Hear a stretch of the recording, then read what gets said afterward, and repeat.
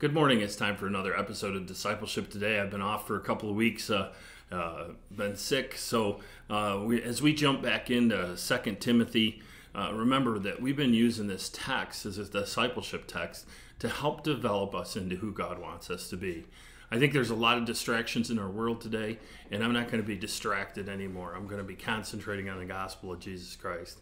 So as we jump into this letter from Paul to Timothy, letting him know the things that he should be doing, that he should be engaged in to be developing disciples.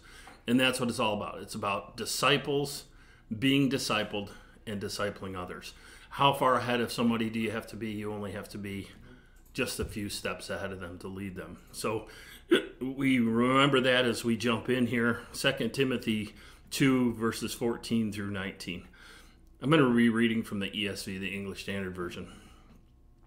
Remind them of these things and charge them before God not to quarrel about words, which does no good, but ruins the hearers. Do your best to present yourself to God as one approved, a worker who has no need to be ashamed, rightly handling the word of truth. But avoid irreverent babble, for it will lead people into more and more ungodliness, and their talk will spread like gangrene. Among them are Hymenaeus and Philetus, who have swerved from the truth, saying that the resurrection has already happened. They are upsetting the faith of some.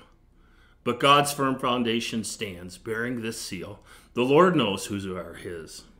And let everyone who names the name of the Lord depart from iniquity.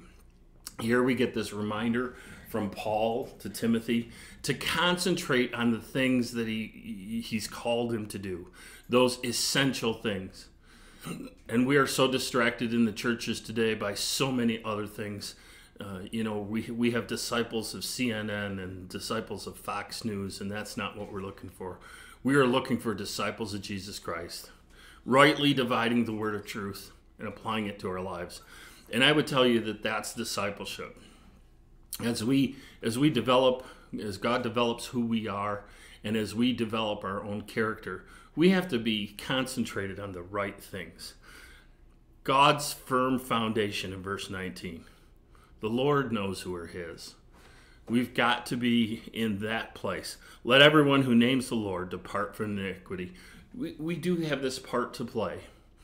We have to be salt and light in the world that we live in today. And that's my encouragement for you. Is be salt and light in the world that you live in today. We need to be not quarrelsome, not fighting about words, not fighting about which news outlet you watch. But we need to be about the gospel of Jesus Christ, the good news, the euangelion, that amazing fact that God sent his only son to pay my penalty for sin. And that's how I'm going to disciple people, to the words and works of Jesus Christ. So, for discipleship today, let me remind you, let's not quarrel about anything. We can have discussions, but we are all on the same team, headed towards Jesus Christ. So for discipleship today, thank you for taking your time to watch.